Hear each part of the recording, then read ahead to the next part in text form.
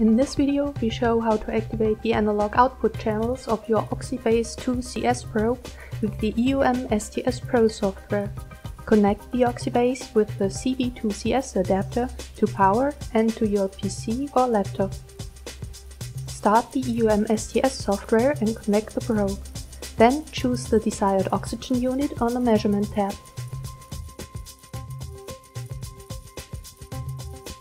Now switch to the Analog Output tab and unlock the screen.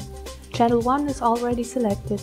You can choose whether to have oxygen or temperature value output on this channel.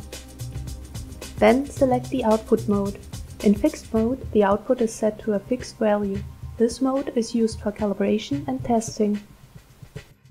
In linear mode, the last oxygen or temperature value will be converted to a current output within the range of given minimum and maximum values in the 4 to 20 mA value settings.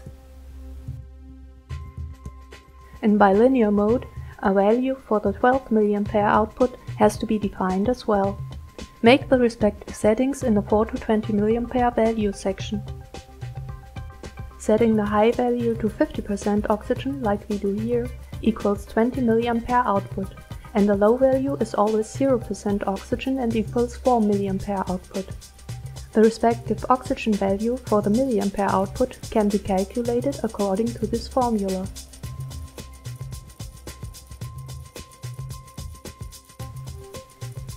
Then change to channel 2. Now we select temperature for the output. Again choose the output mode and adjust the 4 to 20 mA value settings. You can select to show errors or errors and warnings as continuous current output. Switch back to the measurement tab, set the desired sampling rate and start the measurement.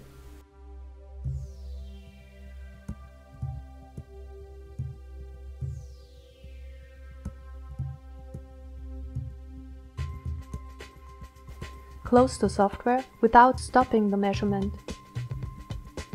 Now you can connect the probe to a controller and receive oxygen and temperature values via the analog outputs. For this, the white, brown and gray cable have to be connected. This is how you activate the analog output channels of your OXYBase WR-RS485M-2CS.